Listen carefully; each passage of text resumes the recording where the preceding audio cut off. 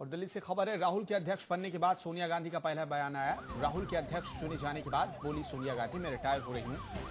सोनिया गांधी से पूछा गया था राहुल की ताजपोशी पर सवाल। ताजपोशी के बाद अपनी भूमिका पर सोनिया गांधी ने कहा कि मैं अब रिटायर हो रही हूं। कल कांग्रेस के अध्यक्ष बनेंगे राहुल गांधी। आधिकारिक तौर पर वो कमान संभालेंगे। 11 दिसंबर को ऐलान हुआ था उनके अध्यक्ष बनने का और कल आधिकारिक तौर पर वो कमान संभालने जा रहे हैं। लेकिन इससे ठीक पहले पार्टी में सोनिया गांधी की भूमिका पर जब सवाल पूछा गया तो उन्होंने सीधा कहा, मैं अब रिटायर होने वाली हूं। गांधी जी ने रिटायरमेंट की घोषणा कर दी है और राहुल गांधी अब कांग्रेस की कमान संभालने जा रहे हैं। उन्होंने तिथि दी कि नहीं दी? तिथि नहीं देंगे तो मैं इसको महत्व नहीं दूंगा।